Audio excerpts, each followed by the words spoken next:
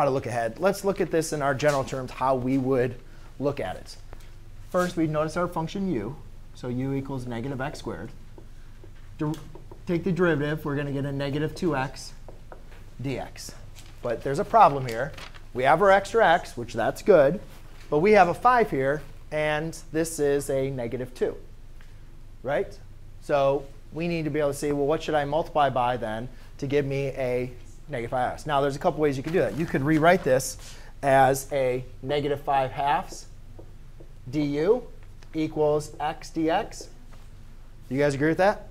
Or the other way you could do it, which I was showing, is you could also multiply by a 5, or sorry, factor, take the 5 out. And then just say, what would I need to multiply then this by? I just need to, or you could say this as a negative 1/2 du dx. And then you take it, then you replace that back out again. Does that make sense? Or because no, I think I maybe just confused. Is everybody OK with understanding my fraction? All right, we'll just stick with that. I don't want to overly confuse people. So let's just, as long as everybody's OK with your negative 2, multiplying it by negative 5/2 to give you that,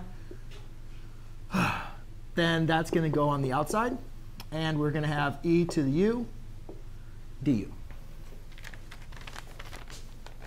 And then obviously, ladies and gentlemen, to integrate, we're just going to be left with e to the u. And then we can plug in our e to the x. So our final answer is negative 5/2 e to the negative x squared plus c. OK?